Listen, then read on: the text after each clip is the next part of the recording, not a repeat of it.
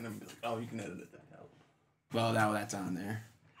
Good morning, everybody. Yes, I say good morning because this is Friday, August 5th at 20 after 8 in the morning. Oh, yeah, we're late. I know. Well, I was on time. I looked at my phone and it was 8:15. You guys did a good job getting over here. We're celebrating in honor of our 50th subscriber. We are doing a very unique, not another top 10. I know I say that every week, but it truly is a very unique one because we are not doing an overall top 10 list. We're just doing our own top 10s of director movie combo. And that means our favorite directors are highlighted in this top 10 list with our favorite movie from said director. And we go from there. So, Film Eat Film is on just a little hiatus right now. We're deciding the order in which we're doing the actual tournament. So look forward to that coming out. We will probably have an announcement for that. Otherwise, keep liking and subscribing our videos. Check us out on SoundCloud. We have 2 names on SoundCloud. Real Frame of Mind, REEL, and The Real Frame of Mind. So check that out. Check out Colin Wells, Big Nasty Wells on SoundCloud. He has his own personal podcast that he complains about. I was on it the other night. We doubled his time, which is pretty cool. It's Eye of the Hurricane, or, just type in his name when you go on SoundCloud. It'll come up right away, because there's so many Eye of the Hurricanes. But, seeing as a championship round, who's going to go first? Why? Oh. Alright, whatever. Well, oh, shoot. I almost forgot to introduce Scott Icebox name. I always do this. Damon, Big DZ Gumbert, Pimp of the Airwaves. As usual. It's early. It is early. And Trace Couch Patchin. Well, I'm starting then? Yeah, sure. Go ahead. Okay. Full top 10s. Full top 10s. Well, just because this is going to be a lot, I'm going to keep it short and sweet. We're doing What? full, going through a full list. Oh, let's go, 10 to 1, right? let's go 3 each. 3 each. 3 each. That's Okay, why I cool, had to cool. clarify. Thank you, buddy. You're Otherwise, I welcome. would have just kept going. I know. Alright, I'm starting it off because it is early, and I kind of just put this together right now, so I'll probably shoot myself when I hear you guys say other directors that I haven't mentioned. Probably. But my number 10 spot's going to be Robert Zemeckis. And I know how much you love the shirt you're wearing right now. And the hat. And the hat, for sure. But I gotta pick a different movie. I gotta pick one that's more dear to my heart, and that's Back to the Future. Mm-hmm. Grew up with it. Obviously, you gotta love Marty McFly and all the characters, all the worlds that you're, immersed in by Zemeckis and co. in this movie that took them so long to make, and it was so worth it. So that's why that's my number 10 spot. Like I said, short and sweet. Number 9, Ridley Scott. Ridley Scott, great. He's been around forever. And personally, for me, it is not his Alien movie that won me over. It is Blade Runner. Blade Runner is one of my favorite movies. Yeah, boy. You gotta replace yours? I mean, it was It's my exactly this- 11. Oh, shoot. teetering on the edge. Yeah, it is one of my favorite movies. As you'll see in our top 50. This thing is funny. But, yeah, it's just one of my favorite movies ever, and it's such a unique take, especially from when it came out, of sci-fi and diving into humanity. So I really love that movie, and I think Ridley Scott is a great director. So that's why I throw him at 9. And then my last of the 3 in this round for me is Guillermo del Toro. Ooh. And I'm going to pick Pan's Labyrinth. Ooh, good one. As you can see on our upcoming episode of Director Breakdown, we dissect Del Toro and we all talk this movie up. So it's just one of those unique movies that you don't realize is a foreign film. You get lost in it, and it's got a beautiful score, as you can see on our previous top 10 episode of Best Film Scores, by Javier Neveretti. I remembered it. That's a guy. But I love the movie. I love Del Toro. I think he is a fantastic and uprising director. So those are my first 3. 3 good ones. I like Blade Runner quite a bit. For some reason, I mean, obviously Alien is a little bit more, like, pop culture Yeah, status. for so sure. Slightly. It's getting there. Blade Runner's getting like more popular as it keeps rolling. I mean, the sequel's coming out. So yeah, it's which Yeah, another it's considered guy. a cult classic, and it has gotten Yeah. almost just a classic level. Yeah, Denny V's doing that, I think. Yeah, which is awesome. I'm actually really excited to see him take that on. Yeah, which I just don't know how to pronounce his name, so I just had to say Denny V. And we all know who you're talking about now because Yeah. we've been calling him Denny V the whole time. So, yeah, I mean, that pretty good list. Thank you. And I had Zemeckis on mine, so I'm just going to take him off. Really? Put someone else on there. Because you have so many options. Well, there's only two movies I would have picked, obviously. Yeah, I know. Castaway or No, I Forrest feel Gump, you. you know? I feel you. Yeah. All right. So Damon, you're going up because I decide. Okay. That would be the logical way. Well, you can go counterclockwise if we really want to. What are we? Anarchists? Yeah. All right. So my number 10 is going to be Kevin Smith.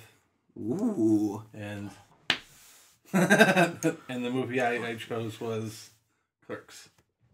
His first, arguably his best. I think starts.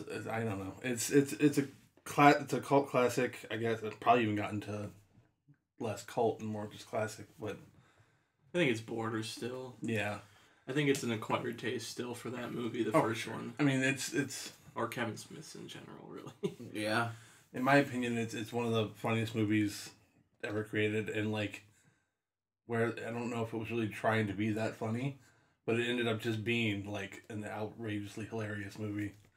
The things they talk about, the things they do, the introduction to Jay and Silent Bob, who have been in how many movies now? Yeah. Like, Very crazy. staying power for those characters. Yes, for sure. My number 9. I don't really have an order to my list, so this is kind of weird. I'm gonna go with Steve McQueen, because he's only done like 3 movies, but I loved all 3 of them, and I chose 12 Years a Slave for that one. Wow. I was thinking something like this was going to happen. And I knew you weren't going to put Fuqua on your list. So. I was not.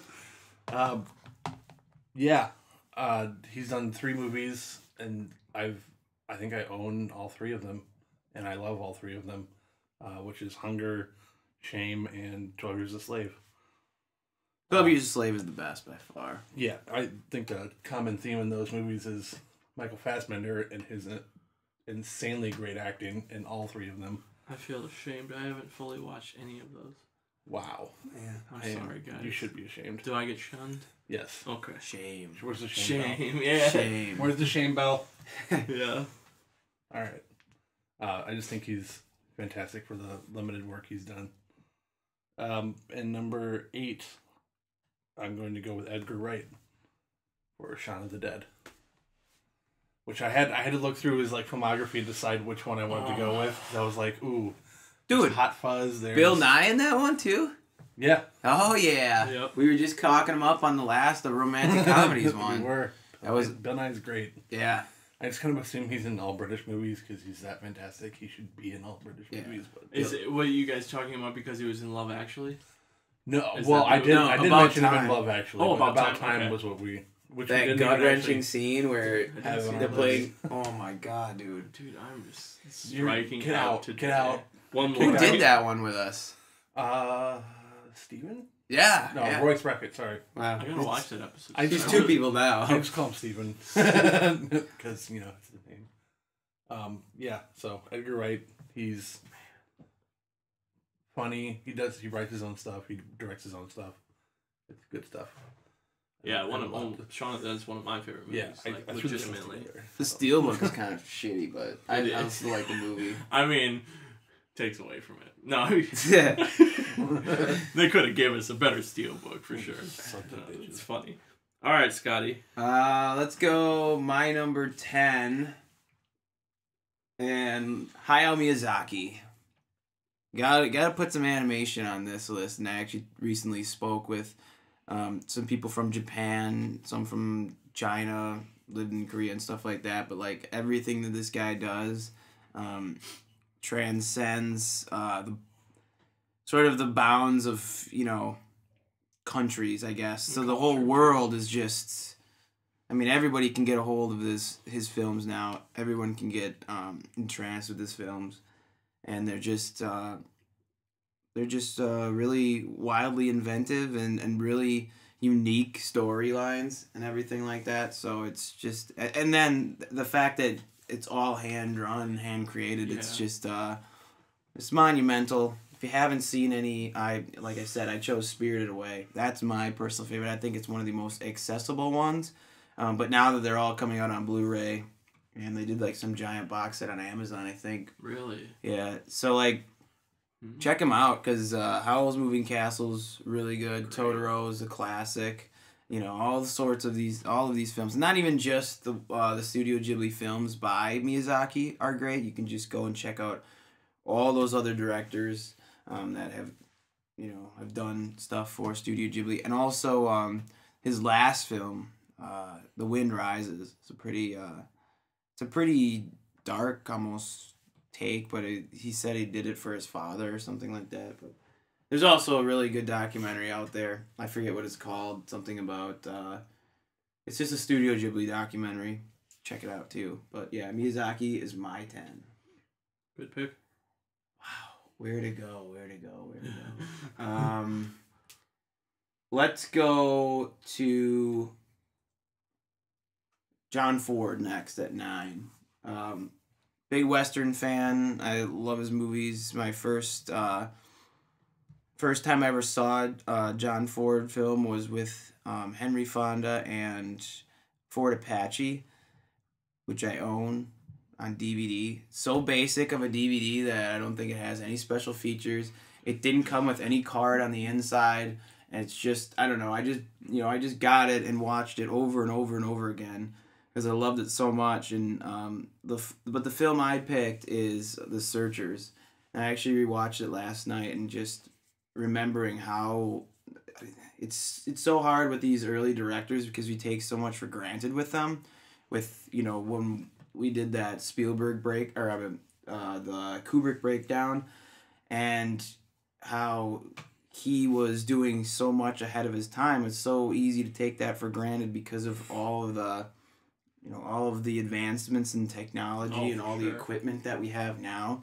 But like even I mean, I guess not in the same realm, but like the way Cameron has taken 3D in Avatar, and now everyone's just calling the movie shit, but everything else is groundbreaking, with his 3D. But yeah, I mean, this guy was doing so much before his time, especially with how he takes John Wayne, who was basically an American icon, and turned him into this, really racist, kind of vile character, and made the story not about them finding the daughter, but his overall character arc, which is really, really unique. And I think the storyline throughout that movie, which is only I think it's only a 2-hour movie, but just you have so much in that movie, The Searchers, that makes it so memorable and so creative. You have those shots of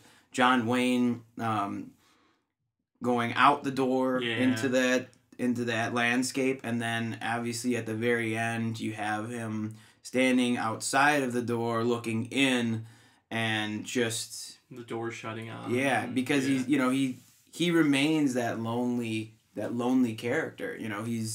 He's alone throughout the entire movie. In that last scene, they show the family going in. They show everybody. It's great. And he lets them all go in, and then just turns around and walks off. So never seen the movie. I've just watched a lot of Cinefix lately. Yeah, and those are their favorite closing and opening shots. So. But yeah, also when Debbie's running down the sand dune to them, and they don't realize it. I mean, Ford makes, obviously the actors too, John Wayne and whoever played Martin, they did such a great job, but just the direction to take them, just have them bickering about something while, you're just sitting there yelling at the screen, turn around. And yeah, it's a movie that, to me, is John Ford's his iconic film. One more, third one, right? Yeah. Let's go with 8. Wow. I'm just let's go with James Cameron. Nice. And obviously the movie I'm picking is Titanic. Woo woo. Right, Damon? Who'd Yeah. have thought like a 3+ hour epic could be a film that I go back to so much. Probably more than most of these movies on the list that I have. But it's not only nostalgia, it's just the story in itself and the way it looks. There again, James Cameron doing shit ahead of his time, and even going back so far as to changing the stars, to make them look like the stars on the actual night of the Titanic sinking. It's that kind of amount of detail that you just have to respect. And the fact that for some reason, he likes tying shit into Wisconsin. He does. Yeah, it's weird, dude. But I don't know. I've never seen him around. So. Yeah, I've never seen him around. Cool. Good pick. Yeah. Am I up then? Yeah. All right, so we're going to start an Anderson train here. At number 7, I'm going with P.T. Anderson, Paul Thomas Anderson. I almost put him on there at 8. Yeah, and the movie I'm picking, so many great films, but I'm going to go with Magnolia. It's just, for me, the more I watch it, the more I just try picking apart every little bit of the movie, with its character flaws, all the characters going through their struggles in life, and just how it all meshes together. And my personal favorite performance by Tom Cruise of all time in this movie, short but sweet, and it is gut-wrenching. So P.T. Anderson is my number 7. And like I said, it is an Anderson train, so number 6, Wes Anderson. Very good. Take him off. Wes Anderson is so unique, such an artistic director. It's a Wes Anderson film the minute you start watching it. And I think that he, when Scorsese tells a director that you are the next him, you're doing something right. So my film for him is The Grand Budapest Hotel. I think he just keeps getting better and better each time he makes a film, and this is the best. And it's funny, it's heartfelt, it's everything you want, and it looks fantastic. So Wes Anderson's my 6. And Starting up your top 5. yeah, but I don't know if I like how they're placed right now. Well, let's do this. Let's just let's just do 10, 9, 8, and then just do 7, 6 each, and then we'll do our top 5s. All right, go. Oh, okay. Yeah. Put me on the spot now. All right. So my number 7 is Spike Jonze. Nice. I was contemplating Spike Jonze. Yeah. Not only for his actual film directing, but he's done a lot of music video directing. Oh, his work on Jackass too. Yes. Well, I think he was only a producer on those, but yeah. It was acting work on Jackass he's talking about. I'm Glory, and I'm 70 years old, and I'm a slut. So funny. Yeah. Holy shit. He's just done some great work. Hey, don't forget him in Three Kings, too. Oh, yeah. Yes. Yep. Yes. But anyway, I have... God, I can't tell. It's so weird that that's him. I know. The movie I chose was Her. I think it was my favorite, our favorite movie of that year. Oh, absolutely. At least in the director or the Best Picture race. As you can see on my Letterboxd account. Ooh. Well, what's your name on Letterboxd? XTTBX. Don't ask. Anyways, continue. Yeah. I don't know if I want to anymore. You do. We gotta talk about it. We're talking about Her or How great Spike it is. Jonze? Both. Okay. Her is fantastic. I mean, I think Spike Jonze does a great job in most of his movies. I mean, he's done Being John Malkovich, Adaptation, Her, which all kind of dive into this weird world where anything can happen. I mean, Her is... It's modern but futuristic at the same time, where they have these advanced artificial intelligences that Well, and even going so far as try to predict the style of clothing. Yeah. Which I thought was unique.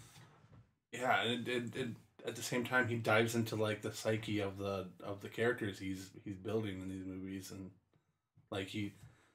in Her he dives into why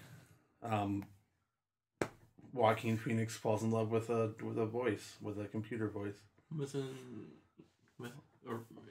Exactly. Yeah. With object. essentially. But it also has some great that great comedy that Spike Jonze brings. You know what I mean? And in situations where you don't like when Joaquin Phoenix is like really depressed and he's writing those cards, it's like, dear grandma, like, why the fuck do you hate me or something like that. Or that weird video game he's playing with the voice of Spike Jonze on it. Yeah. What about when he's doing like the phone sex and the lady's like, grab the cat, the cat, you know, like the dead cat or something like that. So weird. I know you don't like this movie that he did, but what do you think of Where the Wild Things Are? I loved it. I loved it too. I didn't like it that much. I don't know why. It was just because it was so scary at the same time that it was you just felt. It felt like you were watching the movie through the kid's eyes the whole time, especially like in the beginning when the kids pile on him in the snow fort and you feel claustrophobic because that's like how you would feel when you're a kid and that snow fort would collapse. Well, even even the monsters, man, they all had their own individual personalities, which is like, you know, when you get into those, like, there were so many of them too. But like, I always remember when they were throwing like dirt clods at each other, and they were getting mad at each other. Yeah, like he's like, why do you have to hit me all the time? Quit hitting me with dirt clods, you know, like he's getting pissed. It's like everybody has that one friend. It was great.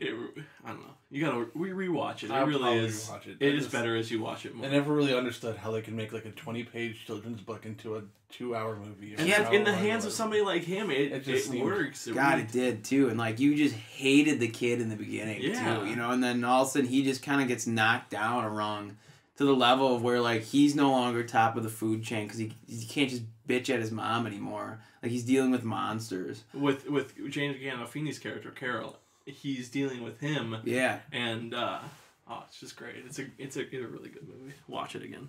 Okay. That would be my pick for his. My number 6.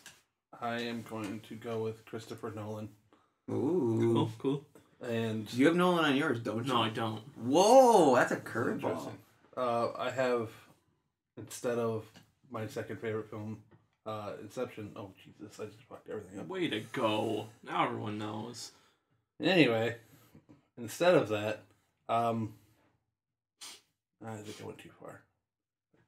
I accidentally pasted like my entire list over on top in the middle of my list. You know you had Nolan, and what was the movie for Nolan? I have Memento. Oh, okay. All right. I think the storytelling. Sorry, it's not good. Storytelling in the the storytelling, the way they tell a story from the ending to the beginning is fantastic. It took me 2 times to really understand what was happening, and now I'm just like it blew my mind, and I'm just like, holy shit, this is a great movie. Guy Pearce is fantastic in it. And it's his first real big movie. Yeah, I mean it was still an independent movie, but yeah. it got him a lot of the roles that a lot of the director roles that he's gotten since. Yeah. What would you so well received? Yeah. What would you pick for your favorite Christopher Nolan movie? Can I guess? Yeah, you can guess. The Dark Knight. Yeah, I think it would be. Yeah, I mean, for some reason, I have this disconnect with Inception. I love watching it, and I'm so entranced with it. But after that, I just don't think about it. I don't think about it anymore. I kind of feel the same way. Which is it's my flaw as a person because I know how intricate that plot is and making going into different levels of dreams and everything like that. I love the idea of the dreams. Oh, for sure. But for some reason, I'm the only thing I think about is a stupid spinning top at the end, and I already know what I think about that. Yeah, so, for sure. But I guess Dark Knight because it's great. No, I mean it's not a bad pick for sure. I really like Christopher Nolan. I think he's I think Interstellar is kind of I think it's pretty high up there now. It's growing on you? I mean, I liked it. I liked it from the beginning, but I just didn't know. I didn't want to be blasted out of the theater like I was. You know? I feel you. We went and saw Suicide Squad last night, and they dropped his next trailer for what is it, Dunkirk? Yeah. And it was literally 30 seconds long. It was definitely, but it was so loud, and it looked pretty dope. Yeah. I was honestly pretty sold. Yeah, I have no clue what the plot is. It's obviously a military World War II thing. It's a World War II movie. But they really only showed 2 shots, and it looks, man. Did you see the trailer for Mel Gibson's movie? No. Hacksaw Ridge? No, does it look good? Yeah. Yeah. Is it his film? Andrew Garfield's in it. He's directing it? Yeah, but the best part was, well, I mean, a unique thing about it is they didn't put his name on any of it. Because, you know, he's like blacklisted. Everybody. I have actually seen that trailer. Yeah, because Garfield's like an anti... He wants to help. He's a doctor and he wants to help in like World War II, I think. Yeah. But he won't carry a gun. Yeah, he's like a pacifist. He won't defend himself. So like, it's like you'll still get the war scenes and everything because it's Gibson, and now you get a different take because like this dude has no way to defend himself. That's cool. I don't know. I think I'm a Gibson guy. I am a Gibson guy too. One more sidetrack before we get back to the list. That's probably gonna be the same thing that I was gonna bring up. So. We should do a top 10 of actors to directors. Oh, that was definitely. What I was gonna bring up. I was gonna bring up the fact that they also showed the trailer for the shitty Lethal Weapon TV show. Did they? Are you serious? Mine. Not like you had to be there pretty early. It was part of like the that little pre-credits. Yeah. Thing. So dumb. And they just probably replay it over and over again. And I just was like, do they have a Leo character? No, they don't. A Pesci character? No, they just have Damon Wayans taking over for Danny Glover, and then some guy I don't know the name of. Trying his hardest to channel Martin Riggs, which is not working because he's not Mel Gibson. Yeah. He does like the comedy bit a little bit pretty good, but like they haven't shown anything of him actually being like that unhinged part. Yeah. Like which was the best part of Martin Riggs. So is that your 6? That was my 6. Oh crap. You're up. Yeah. Wow. Shoot. Well, let's go with my number 7. Right? We're doing 7, 6. Yep. Oh boy. I'm kind of torn between 2 directors, and I think what I'll do is go with let's go with Coppola. Okay. I'm doing Francis Ford Coppola. Oh, that was Sophia. Sorry. No. That was a joke. She has one good movie that I know. A lot. Yeah, I thought Bling Ring was stupid. It was so Allie bad. liked it. She said she liked it. I did not like it at all. I didn't like it either. Yeah, let's go with Francis Ford Coppola. And the reason why I do his films is because I don't go... I did him at number 7 was because I don't go back to his movies as much. Now, if we made a list of films, like his films would rank high on my list. And I love that aspect, but I rarely go back. I mean, the last time I watched The Godfather was like last year, Christmas. Right. And I love the shit out of Godfather. So my pick for his movie is The Godfather Part 2, which I think it brings so much more to the table than number 1 with the backstory of Don Corleone and also what's going on with Michael. It's I don't know. It's fantastic. Yeah.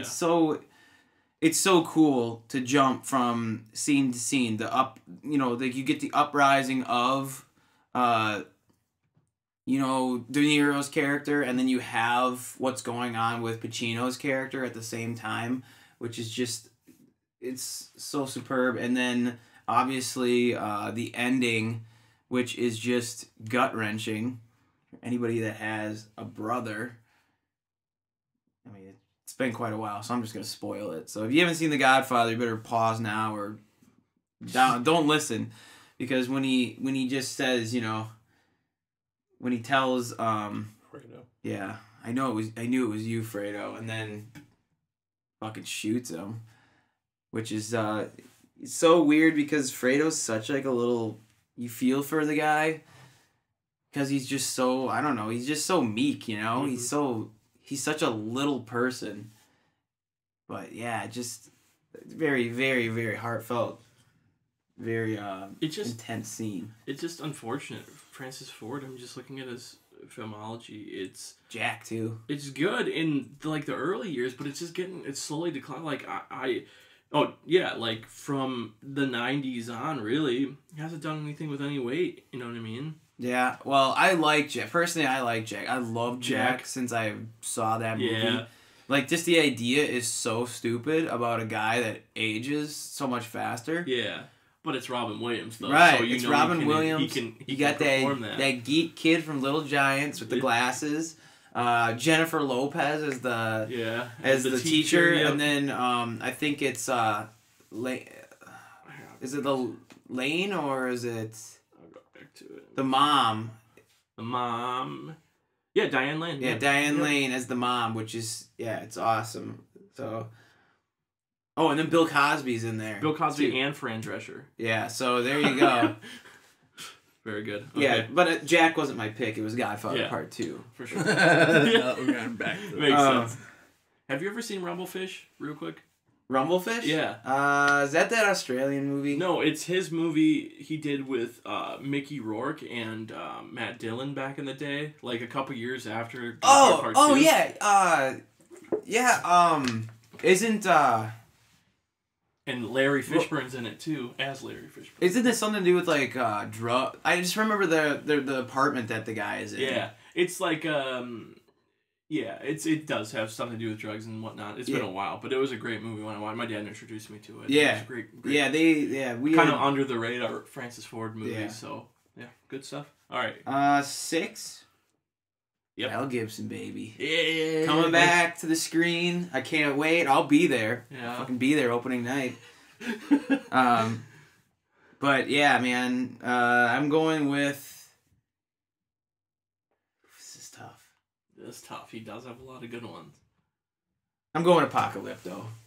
Yeah, really? I think. My dude. I think Gibson. I mean, Apocalypto is honestly a film that anytime I get together with people, and this used to take place when I was in my parents' basement, so we'd be on school break or something. Sure. And we'd just put in Apocalypto and then slowly just get sucked into it. So I've seen it so many times, and I absolutely love what he's done with that film. And then, the fact that it's still true to its origins, so like it has foreign language in it. It has the beliefs of the Mayans back in the day. It has all the right look. I mean, shit, we even went so far as to play our own, like, when they're running to the field, yep. and those people are throwing like rocks and arrows and stuff and spears at them. Well, we've done that before, but with airsoft guns. Oh, really? Yeah, like emulating the movie. It's specifically. You have to sit there and like try to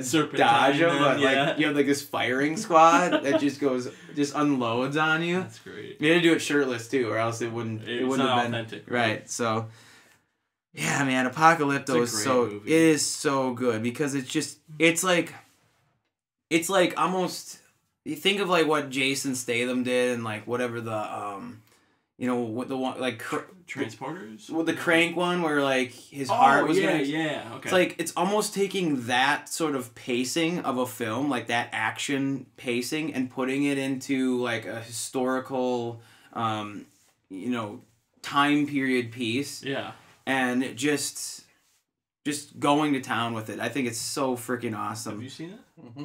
Yeah. It's one of those movies, like, when it came out, I had to, like, tell everyone about. Because I'm like, man, this movie just, it blindsided me, for sure. Yeah. Like, I mean, Mel Gibson, but it was kind of, like, under the radar a little bit. And it wasn't, like, it was just kind of, like, happened. And I'm like, holy shit, this is great. Yeah, fantastic movie. Yeah, so... Yeah, Apocalypto, obviously I love Braveheart, but just in the sheer volume of, I could stick it in right now, like, either put it on as background noise or just get, have people over, like I said, or just sit here and watch it. But it's not because it's just all entertainment. It's actually a really well done film, the use of his framing, especially one of my favorite shots is when that war party's coming after him. And they just center them. He just centers them right in the middle of the frame, almost Kubrick-esque. Yeah. Centered of the frame, but then they're just so stacked in numbers going back too. It's so great. And you haven't seen Apocalypto, check it out. Yeah. Throw on the subtitles and just enjoy. Yep. Me, huh? So should we go to 2? So 5-2. So let's do 4 right now, huh? Four guys. Yeah, can All you right, do it? I can do it. I have them here. It's just, do I want to do it in a specific way? All right, well, but I know that if I put this guy down, he's going to be higher on somebody else's list, and I don't have anyone else to talk about. So I'm gonna do it anyways. You do your boo-boo. Huh? Go ahead. Okay, number 5. I'm doing Quentin Tarantino. All right.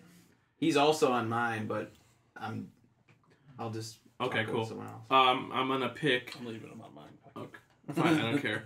I'm gonna pick Pulp Fiction from him. Definitely what I was gonna say, anyways. So. It's one of his. It's really the first movie that got everybody into him. I mean, yeah, Reservoir Dogs came out before, but I mean, and it started him up, but nice. and it was a great movie too. I love Reservoir Dogs.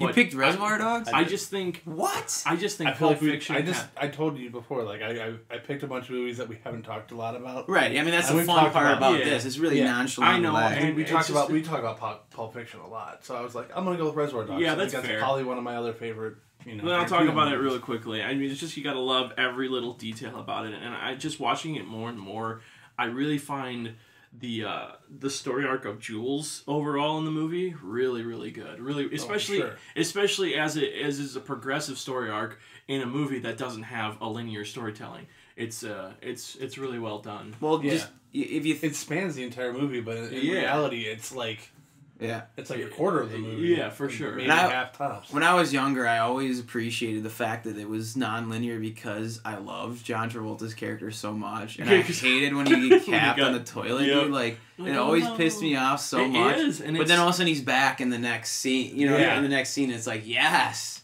And I think like just dwelling on that a little bit more, it's like it almost makes sense because he's just a thug for Marcellus Wallace. So it makes sense that he would just get, kind of capped like a thug, like a basic like henchman would. Yeah. But he's integral in certain parts of the movie, and he's not integral in that one. Well, I that's just really want good. to. I just want to go on the record saying, yeah, Tarantino's been one of my favorites since I started watching movies. Pulp Fiction was one of the first films that ever, really like. It would probably be one. You always hear these people attributing this film did this for me, but like Pulp Fiction for me is probably my gateway drug into movies. One of them, obviously, Yeah, like the for Goonies sure. and all that, but. I think it's so unique that Jules is the only one that has a character arc, and everybody else has some sort of terrible ending or like slow demise or something horrible happens to them, and they don't change. No one else changes except for Jules, and he's the one that gets off scot-free. But yeah, that film. But I also put on with my Tarantino like Django Unchained and Inglourious Basterds. Django Unchained especially is really, absolutely. really flying up my list. It is. I've watched it so much in the last year. It's so good. It gets a little long, but like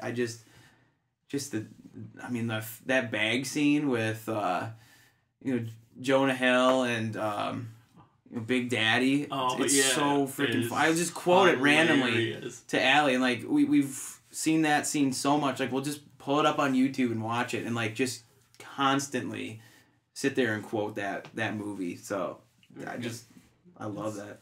Oh, what's in the briefcase? Do you think? What's in the briefcase? I've heard people say so many like theories on it. Like, isn't there like ridiculous ones? Like, there's ones where they think it's his soul. Like Yeah. like his soul. Or But how like would they know what his something- soul looks like? Yeah. Yeah. I'm saying it's the Holy Grail. That makes sense. Honestly, It has to, but it has to be something that is literally gonna mesmerize. Because every time it's open, every time somebody's looking at it, it's like their face. Yeah, you can tell they that just, they're like, just they're- totally entranced by Right. what is ever. Completely.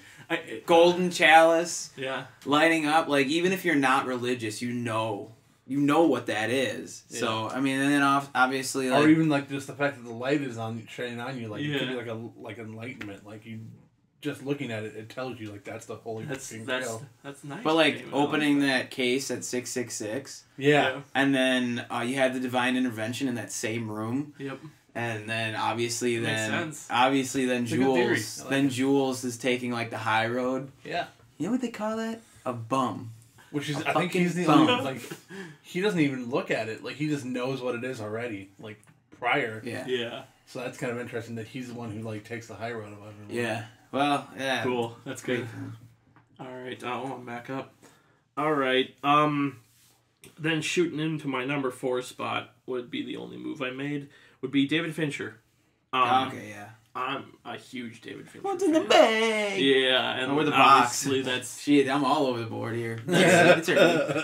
that's my movie. Actually, is 7. Yes, me too. I love I 7. also have It one, but is it's not seven. seriously one of my, like, the more I watch it, the more I love it. From, I mean, all the performances are good acting wise, but you have to give it to Kevin Spacey. Like, he literally kills it, and he's only in the movie 20 some minutes. So, like, Yeah. it's just amazing. I've always been interested in, the 7 sins. It's always something that's fascinated me. So in movie form, it's just in his hands, it's great. And I watched recently, I mean, I've seen this movie a lot, but I've watched I forget what website, but they broke down the ending scene, the box scene, and the way they describe it, it's just like, it blew my mind again. I'm like, man, that makes so much sense with, like, the shots he made, with the purpose of his actors doing what they have to do, and not even showing what's in the box actually, but, like, with just film techniques telling you pretty much what you need to know. You know what I mean? Like, I'm just laughing because of Morgan Freeman's when he like looks in and like his reaction to it. It's just, I don't know. It's not funny, but it's kind of funny. Yeah. But I love that movie. Neo noir feeling of Yeah. that dank, almost underworld of a city. It's Yeah. just like, it's funny though too because Brad Pitt's character is again one of those characters. He just doesn't change. Like, what's No. his arc? There's no arc for him. Yeah. He's just that cocky, But it's almost, shoot first, ask questions later kind of guy. I mean, it kind of makes sense. It's almost Right. in line with what the story's going for, and he was supposed to be one of his praise. He was one of the 7 sins, so why give him? What does he need an arc for? Because he was supposed to fail in the end. You know what I mean? Oh, it's a great movie. Oh, and I mean, Fincher is just increasingly getting better and better. I mean, that's my favorite one, but I think he's still chiming out solid quality films. Well, Damon, you said you had Fincher. What was your movie though for him? I mean, it's going to come up in my list because I'm not changing it. Oh. Oh, take off. I know what it is. I don't have that We many gone, directors that I'm just girl? like, No, no, it's not. I know what it I is, just and don't it know starts what with it an is. F.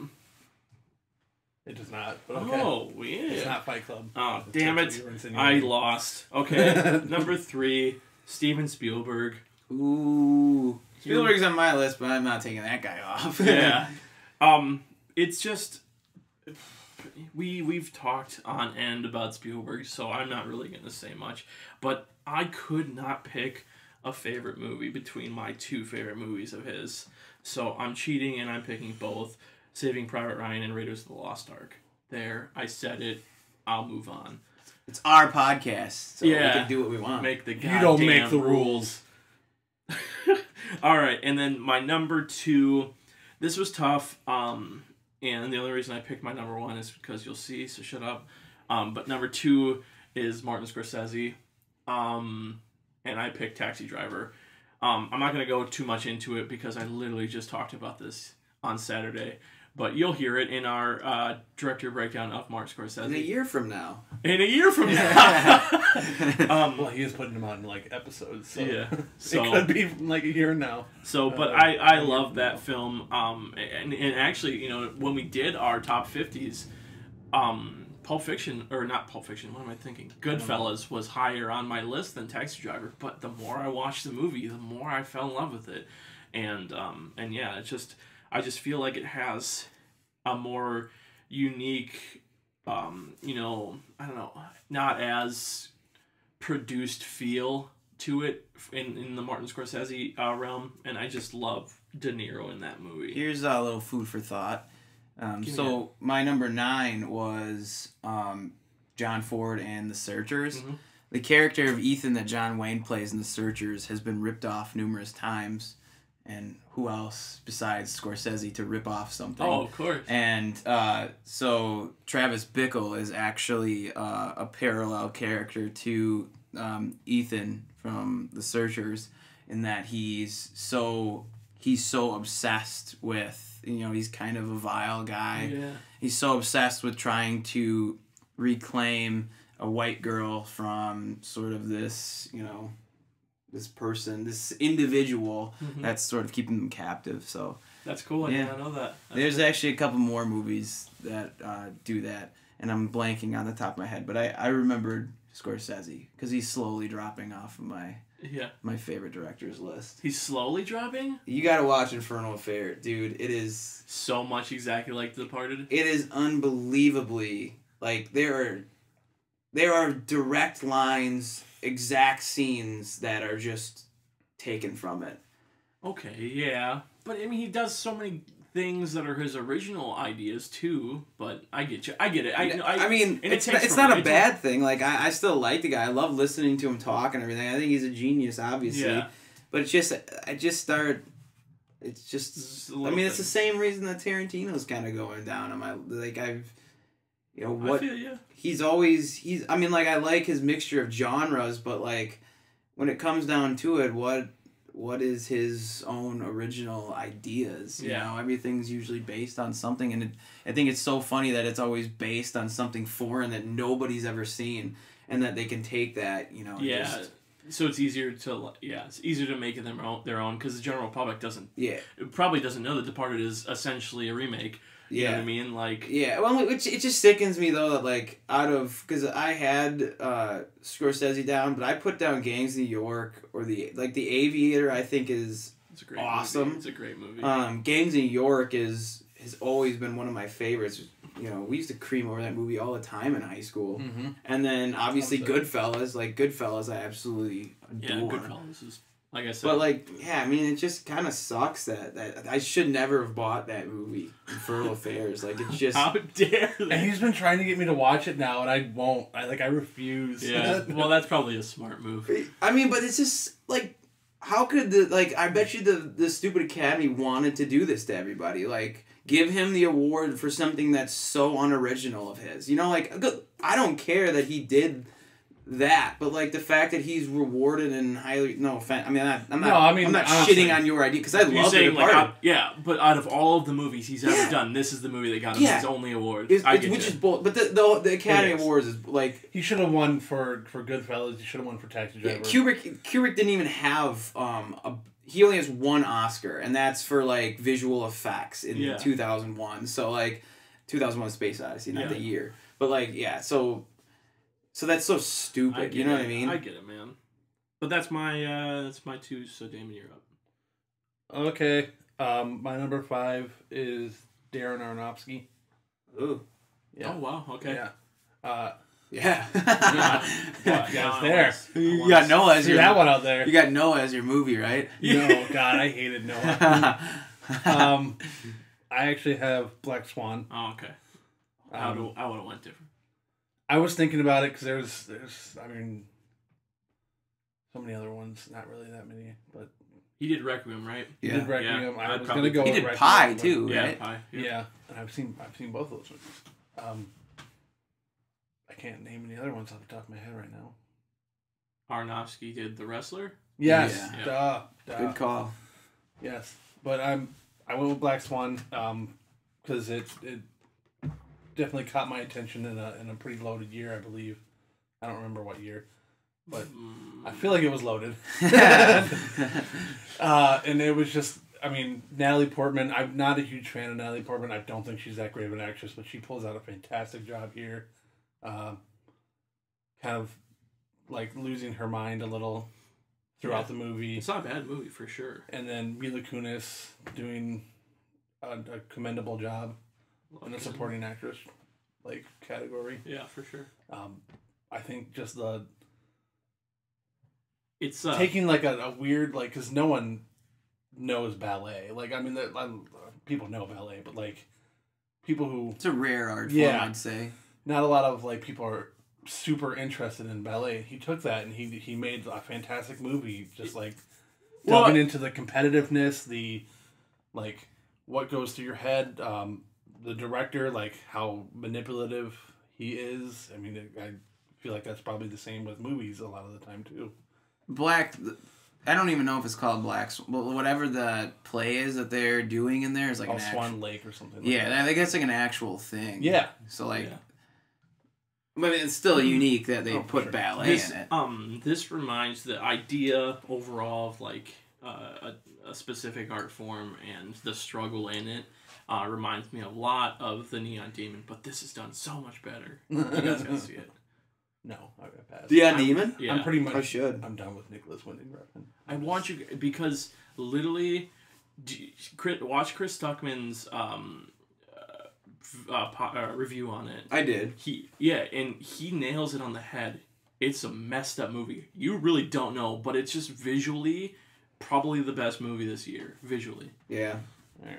Anyways, off track. Yeah. It's alright. I'm let on me though. mark this one up. For my number 4, I am actually gonna go with David Fincher as well. All right. Mine Two Finchers. Mine is The Social Network. Ooh, okay. Yeah. Didn't start with an F. No, it Did not. I thought it was wasn't Fight Club It for was not sure. Fight Club. And I definitely looked through his filmography and was like, oh man, like Gone Girl, Girl with the Dragon Tattoo, like these are all fantastic Benjamin movies. Button. Oh yeah. But How I went old are with- you, son? 7, but I look much older. But I went with The Social Network because it kind of combines two of my. It combines someone I consider one of the best writers, which is Aaron Sorkin, and it combines him with David Fincher, and they make this fantastic movie revolving around Facebook, which we all use and loathe, more than likely. Yeah. Even though we use it all the time. Mm-hmm. I just think it's an interesting look into the people who made Facebook and how they made Facebook and, you know, their relationships with each other and with other people, and it just kind of it was a very normal movie for Fincher, but it still had that like kind of dark Fincher take. And Jesse Eisenberg does a pretty decent job, which it's hard for me to say because I hate him so much. Well, he plays a good version of him. I mean, usually himself. Yeah, he plays that same character all the time. Like just I think this is the best. Like it was written so Jesse Eisenberg could play it really well. for you know sure. what I mean? I thought Andrew Garfield did really good in that movie he did too. fantastic, Yeah. and I love me some Andrew Garfield. And Justin Timberlake did awesome. That's true, or are you? Yeah, messing no. around? I'm Okay. I'm saying it because I thought you were fucking around. But no, he did actually do pretty good. He was okay. For a guy who's not normally an actor, I thought he did all right. yeah. But yeah, I keep trying to get my dad to watch that movie, but he's so against a Facebook movie. I know that that he was a will lot not of people. watch it. A lot of people were like making fun of the fact that I they made know. a Facebook movie. I'm And just it's like, like get past it. It's a really good movie. Otherwise, there's a reason it was nominated. I think even won like Best Picture. Like it, And it did win Best Picture, It did, but it but definitely it was was nominated for sure. and I mean there's a reason because it's a fantastic movie. I agree. All right, that was your 5. That was my 4. My 4 too. Yeah. My number 3 is Danny Boyle. And instead of going with Slumdog Millionaire, which I've talked about a lot, I went with 28 Days Later. Smart All man. right. Because Smart I mean, I recently watched, recently being I think yesterday, I watched his first film, which was Shallow Grave, which is I thought was fantastic. Good. Never seen that one. Trainspotting, you either love it or you hate it. You know, Yeah. I only mention that because Trace hates it. I don't hate a lot of things. I dislike the movie. All Get right, it right. whatever. You have spoken multiple times about how much you dislike it. And it Yes, sounds correct. a lot like hate. Anyway, I feel like 28 Days Later is like him getting out of his like comfort zone because he does a horror movie or like you know a Horror-esque. Yeah. horror-esque a zombie genre movie. Is it though? I mean, it's like zombie genre, but then it's like a different take on it. I mean, Oh, it's for the sure. same It's kind not of like idea. it's not like a you know Yeah, but it's not like a like classical horror movie. Yeah. I mean, it's definitely got horror feels. I mean, obviously with the zombies, that almost classifies it as horror. But like, it definitely, I agree with what you're saying. Like, it doesn't feel like that because it definitely focuses more on the humans than it does the yeah. zombies. Like the zombies are kind of just like I just like love background most of the time. I love the second act of the movie a lot. I love the soundtrack. I love Cillian Murphy. Yep. And I watched that movie so much. Oh, like fantastic. that was my pop-in movie back in the day. Yeah. Watch it as background, like, for sure. And I love that movie a lot. It is, yeah. I watched it a lot more in high school than I have. I've kind of gotten detached from it for a little bit, but I definitely have to put it back in because I really enjoy that movie. And it's one of the first ones I say that I own because it's on my first movie shelf. So Is that your indicator? No, the one on the This far one? right. Yeah, all those are that's my first movie shelf that I had to fill up. That's your OG? Yeah, so like the ones at the bottom kind of, well, no, actually they never move. So yeah, that's pretty much my first ones That's there. cool. I like how you did that. I wish I would have done that. I probably got rid of all my original ones, though. But yeah, now mine over here they get bumped, so I would never know which would be up. That's usually that's my second one. Got So it. usually that's filled up, but For sure. I bumped them all over. Either way, For sure. but yeah, 28 Days Later, man, is sure. awesome. For sure. Good pick. Brendan Gleeson, Brendan Gleeson, yeah, I forgot that.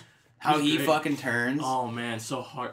Oh, it's heartbreaking. yeah, It really is. like that crow dropping that Yeah, thing just into such his eye. it's such a minuscule thing to happen, and he knows right away too. Yeah. He tells his daughter, "Stay away."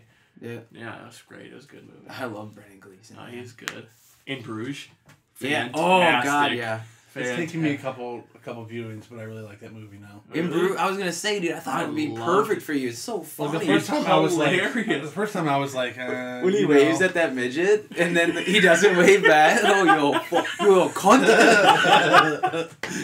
Oh, when Colin Farrell's making fun of the fat Americans. Oh, and yeah. They get so pissed. Yeah. They try chasing him. He's just like, what? What? You Yeah. guys are big. What? Yeah. Oh, it's so good. Great. All right, continue. Sorry. All right, so I don't even know where to go from here. I only have two left, and I'm just gonna I don't know if I want either one of them to be number one or number Ouch. two. Like it's just. Kinda I thought it was Ooh. Oh yeah. I'm just like I don't want to Don't deserve number one. I thought. Well, I mean, Well, just get the one 'Cause that it we would- know is going to be on there. number one would be classified as my favorite director, and I don't feel like either of these two are my favorite directors. Okay. But So you weighted it more as the movie. yeah, That's fine. Just make sure you fucking tell it to the record because that Yeah. sets a lot of shit I'm definitely straight not here. like yeah. I don't know if I can actually choose one director that's my favorite, so it's just whatever. I'm gonna go with number two, Quentin Tarantino, which I had Reservoir Dogs instead of Pulp Fiction. That's your number three, though. You got two more, don't you? No, Oh, okay. do I? Let me check again. Oh boy. Wait, you're right. No, I'm wrong. Thank you. Because Danny Boyle is your four. Yeah, Or Three. Danny Boyle is your three. Yeah. Danny Boyle was my three. Yeah. All right, continue. Oh, just had a heart attack. Yeah, so Reservoir Dogs, his first major film, and it's an independent film that he got and I don't know if they were at that time, but Tim Roth, Harvey Keitel was a huge actor, Yeah. Michael Madsen, all these guys who ended up being pretty big movie stars. I mean, I feel like Tim Roth's a big movie star, but he might not be compared to other people. I think that's kind of right when he was getting into the groove of it. Yeah, was and when he's came made up some with fantastic movies with over the him. years, but I don't know. I don't know what else what I can really say about Reservoir Dogs. It's just it's fantastic. a great. I feel like there's a lot of what he used in Pulp Fiction came from what he used in Reservoir Dogs, like the non-linear storytelling, Yeah. Snappy dialogue. yes, the dialogue is fantastic. I mean, Just the way they just bullshit about random stuff. yeah, Like tipping your waiter. Yep, Yeah. tipping the waiter. Like a the virgin. joke that the like a virgin. The joke that Tim Roth has to rehearse. Yep. There is scenes though in that movie that I think Reservoir Dogs is probably one of Tarantino's movies that I visit the least amount. I don't know why. It's not my least favorite. It's just I don't go to it as much. But that scene where Roth has to go and meet with the black guy, that part drags, and then all the dirty work that you have to kind of go through to get caught up with the plot. It's just come Yeah, on. and they definitely do a weird thing. He does a weird thing where he introduces the characters after you already kind of feel like you know them. Yeah. Like he does the backstory later in the movie instead Yeah. of at the beginning. But that's That's that's whatever. Yeah. I think it's just a great movie in general. I mean, it's quotable. It's iconic in some of the scenes, especially the ear cutting off scene. It's just Oh yeah, Stuck in the Middle. Every time I hear that song, Yep. like Steelers Wheel, I think of that scene. Are Like, we all in agreement that his worst film is Death Proof? yes. Okay, I good. suppose. Thank you. I was worried. Well, I think Jackie Brown's like a hidden gem. She, like, I love Jackie. I have to revisit Jackie Brown because it's not very high on my list. I freaking People love forget Jackie it Brown. a lot because Yeah. I mean, he's Well, because because he didn't. Yeah, it wasn't. it was a remake, kind of, right, or like Well, a it was sequel adapted. almost? It was adapted. Okay. It was an adapted one that I don't think he's done many of those. If Yeah. any other besides Jackie Brown, Yeah. but yeah, man, that There's only one with De Niro, so I gotta love it. yeah. But it's great, dude. I love Jackie Yeah, Brown. that's a good movie. All right, that's your two. Yep. All right. Okay, here. So I'm gonna put. I mean, like Damon, I have to sort of specify that. Obviously, I took off directors that you guys already had because my list is so freaking big, Yeah. and I want to talk about so many guys. But I think I have it now narrowed down. So like, I had Tarantino's one of my favorites. Scorsese, I said, is still up there. Zemeckis, obviously, I'm freaking Wearing just- a yeah, I'm like, Zemeckis- you're a head- Zemeckis head- poster. head to toe in Zemeckis stuff right now. Wes Anderson, P.T. Anderson, yeah, all those guys are some of my favorites. But so this is actually why at number 5 I put the Coen brothers. Nice. Frank. Yes. Hey, I forgot about Edgar Wright and Kevin Smith. So Yeah, I mean, it happens when you're thinking so much. Like, how do you reflect? Like, what directors speak to you in a way? But like the Coen brothers, Just died inside. don't worry, it's all Damon. good. They're getting talked about. So here So we like go. yeah, so the Coen brothers, man, I have 2 of my favorite films from them are in this room right now, and that's True Grit, which I think is personally one of my favorite remakes of all time, and then The Big Lebowski. But when I go back to it, I have to say The Big Lebowski, and I know that's probably most people's choice for the best Coen brothers or their favorite Coen brothers. But I feel like it's still, again, my gateway into their movies. After I watched that movie, I try to watch and buy every one of their films. Yeah. From Fargo to Blood Simple. I still haven't watched that. I need to watch that. I mean, yeah, and all their movies, and there's a lot of sort of obscure movies that you haven't seen. There's Miller's Crossing, which I think is a really good movie you got to see. But even Hail Caesar, which I don't think a lot of people were too high on, but I loved it. It's just Seen it yet. It's got definitely that- not one of my favorite it's- of theirs, but it's the Coen brothers flair, I think, and I don't know. I just don't think they've ever had a higher point for me personally than Big Lebowski. It's just Yeah. such a fantastically manifested film, and it's great. I mean, yeah. I mean, what is it about? You know Yeah, what I like mean? it's just it really is just a moment, a mishap, really. Yeah. For a guy that doesn't want to do anything, Yeah. he just wants to live. He wants his rug back. you introduced us like our friend group to that movie, and we watched it like 4 times within a month. Like, Oh yeah. watched it so much because it was. I mean, John Goodman steals the show. He's It's hilarious. insanely hilarious and quotable, and then Shut the fuck up, Donnie. just every time Steve Buscemi would try to talk. It's so great. It's definitely, to me, a freaking classic and a masterpiece for the way I view films. But I mean, just even talking about True Grit, the way that I can still see that opening scene where, they have Jeff Bridges in that, that smoky, dim lidded courtroom with everybody around, and just the movement of the camera is just, it's so effortless, and these guys are just, they're so, I don't know, I really enjoy the dialect, the way they talk in True Grit. I think it's awesome. But yeah, that's Coen's 4. This one was really tough. My 4 through 1 is really difficult, but I mean, obviously, my favorites. Akira Kurosawa, and I put 7 Samurai. And I'll keep it at this. This is my pitch for you to go out and watch this movie, okay? Watch it over the course of a couple days Watch it in one sitting. Watch it, an hour, every 3 hours. I don't know. Do what you need to do to watch the movie, but Seven Samurai is a movie you have to watch. You have to get into, and if you're in the right mood for something that's a little longer, go for it. Try to sit through it. It'll be worth your while. But my pitch for watching this movie is just the way that other films have taken from this film.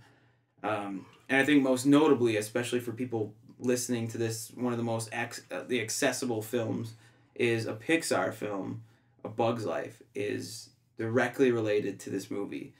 And it's obviously different because it's samurais versus bugs, but story is exactly the same. Magnificent Seven is just like that. But even shots that you've seen from different movies, especially with good versus evil, where you have just this this peak of characters, or the good guys or the bad guys coming over a hill and then charging down. I mean, we see that in Mulan. Yeah. You've seen it in The Patriot. You've seen it in so many different films, all taken from this guy. Like, Kurosawa is definitely a master before his time, and again, probably take for granted the way he told stories and the way he was just ahead of his time. Yeah, and he gave Japanese filmmaking, it brought it into the running of, the film industry. I mean, before him, it really wasn't a presence, so... But he talks about, the Japanese history and, the times that reflect, during his film, coincide with stuff that happened in, the Japanese time frame. But, Rashomon is another one that I watched where it tells the story of a murder, but it's told by, 3 or 4 different points of views. That one's awesome. But, just go and see Seven Samurai. Do it. Do it. 3. We're going to number 2, right? Yeah, All right, number 3. Stanley Kubrick. There he is. And I went with, it was tough between my 2 and 3. Interchangeable. They're very connected in different ways. But I had to go with The Shining. I love the movie so much, and I know it's not one of his most critically acclaimed, but I mean, if you just look at all the different movies, I think Shining is one that I can go back to the most, but that's not the one I'm going to talk about. I'm going to talk about Paths of Glory. Oh, okay. Because this movie is so... I don't think people have seen it enough, and it is truly... It's a Stanley Kubrick movie that is 90 minutes long. Sure. And it has just all of his great nods as director. The way he, the Kubrick dolly, they call it. Where he's moving in and then moves back with somebody and just follows them so well. But it has, that his ideas of war and what happens to the human body and mentally and physically, and just how ridiculous wartime can be. But I will tell you right now, the ending scene of this movie is something that will entrance you. It will suck you in so much you'll forget you're watching a movie. I was just watching it again the other night and just absolutely forgot where I was, absolutely just forgot, who was with me, and I'm just absorbed into this scene where actually his wife sings this song in German for all these French soldiers, and it's just one of the most remarkable films. I guess Steven Spielberg had said that after he realized that Kubrick had died, he then threw that one scene on for people that he had over for a dinner date or something, and just brought them all to tears. Yeah.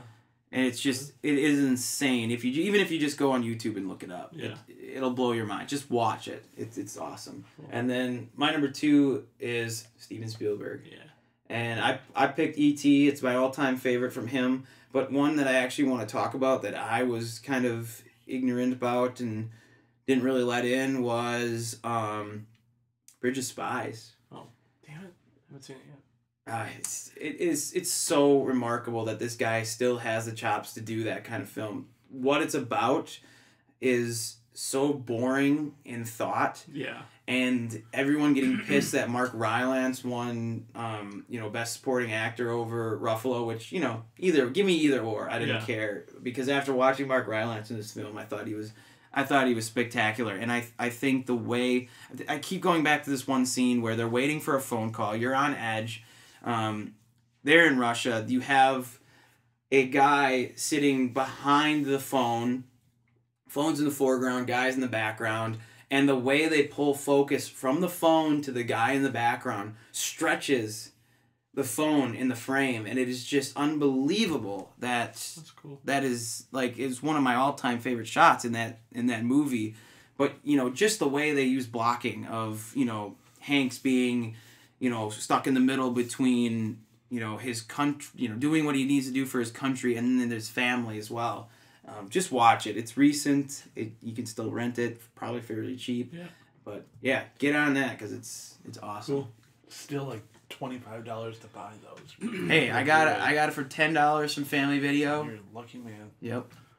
All right, here we go. Number ones. All right, if we're talking about gateway drugs into film, this man was the guy that made me love film in general. I know it. Who is it? JC. JC is right. John Carpenter is my guy. He's not really brought into discussion in Best Directors. And, when you get into probably technical aspects, he's probably not one of the greatest ones. He's not a horrible director, but just the films that he's created, for me personally, will stay the test of time over most other films. And that being Halloween, The Thing, It's Hard to Pick, Escape from New York, Big Trouble in Little China. It's everything. One of my favorites. Yeah, everything he did in the 70s and the 80s for me, and growing up for me, is why I love film. So, and why I have such a high standard for horror films too, because if they're not like John Carpenter's, they're not. I don't know. They're not worth my time now. It's like that, but still. But yeah, John Carpenter, he paved the way for why I love film so much, and he's the only director that has 2 movies tattooed on me. So. Dang. Yeah, that's my guy. Okay. My number one, which I'm still really mad that I didn't have the Coen Brothers on my list. Totally forgot about them. I don't know why. It's okay, Damon. I highlighted 2 movies for you. Yeah. Thank you. It wouldn't have been the 2 movies I would have gone with, but What would have? I probably would have gone with either No Country for Old Men or Inside Llewyn Davis. Really? Not The Big Lebowski? I love The Big Lebowski, but I prefer the more dramatic movies to the comedies. Now you're talking like me. Yeah, you're talking like him. It's like the only people I can say that about. My number one is Scorsese. All right. Scorsese. Oh, we switched them. Shit. We got him. Come on. Fuck me. I don't even have a movie written down. Because I can't. They're good. That's I can't why I pick, just put like, John Carpenter in. Yeah. I mean, everything. I love The Departed. I love Goodfellas. Taxi Driver. You name it. I love it. Except for The Wolf of Wall Street, which I'm gaining. I'm not fucking leaving. The more I watch it, the better I think it is. But I enjoy it. Oops, I enjoy it. I think there's just there's something about me. Like the older I get, the more I hate like internal monologue, like narration, like when characters narrate or like talk. Like You're talking voiceovers. Goodfellas?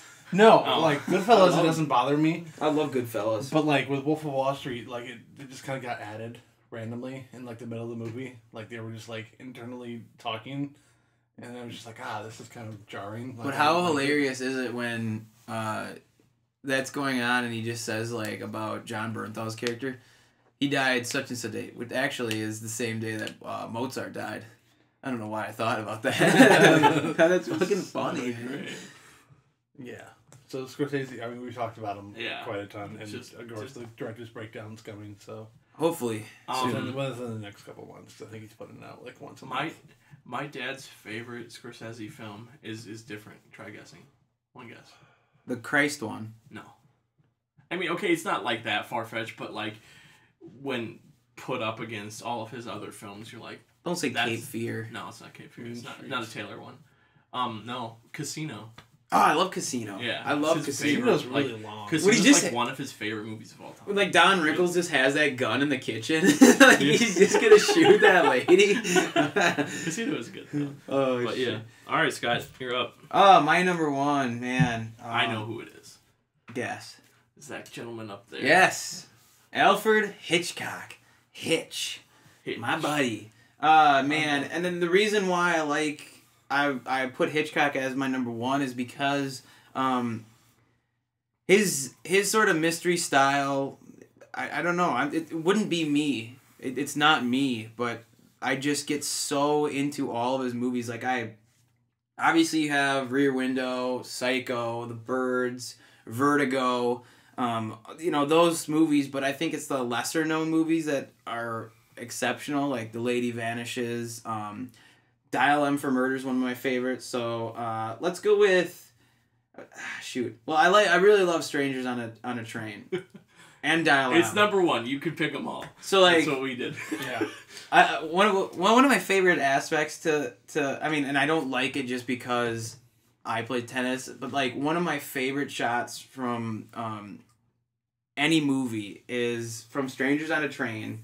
And I don't know if you know what it is, what it's about, but like this really creepy guy talks to this tennis player, this tennis professional about, hey, why don't you? I overheard you're having issues with your wife. Well, I have an idea. I'll kill your wife if you kill my dad. And like he comes up with this proposition, and the guy was like stupid enough to like hear him out, but obviously didn't want to do it. Yeah. But now this guy is stalking him because he killed the wife, and now he wants the guy to kill his dad.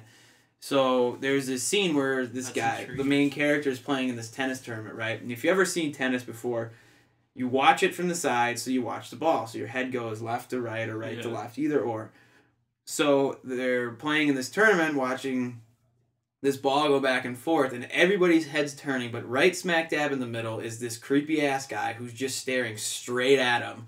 And so instead of everyone's head's turning left and right, and then this guy is just staring right at the main character, and I was like, oh my god, yes, it gets me every time. That's good. But then Dial M for Murder also has a tennis player, an ex-tennis professional who wants to get rid of his wife because he wants like her life insurance or something. Simple shit like that, but he turns it and it's done so masterfully that man, I keep going back to him over and over. It's great. Yeah, I really wish I want to dive more. I haven't really seen a whole lot of Hitchcock movies, which is a shame, but I want to dive more into them just because you love him, Taylor loves him, and he's done. I mean, you told me to watch, like, just listen to him talk about it, and I have, and it's super intriguing. Yeah, like, just he's so knowledgeable. Yeah, he's not just a filmmaker. Like the dude's you can tell he loves. He's a fan of cinema as well, and that's what I like. Actually, I like that about Scorsese too. Now that I feel really bad about shitting on him,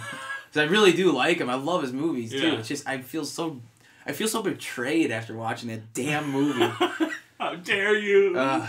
But either way, because I still love The Departed. Like it changed my wardrobe for a while because I wanted to dress like DiCaprio. Oh, that's great. But it's like, oh man, I just feel like I was duped, But side note, there was one movie that made me change my wardrobe too. Like I wanted to be the character, and it's so weird, such a weird movie. It was Robert Rodriguez's The Faculty.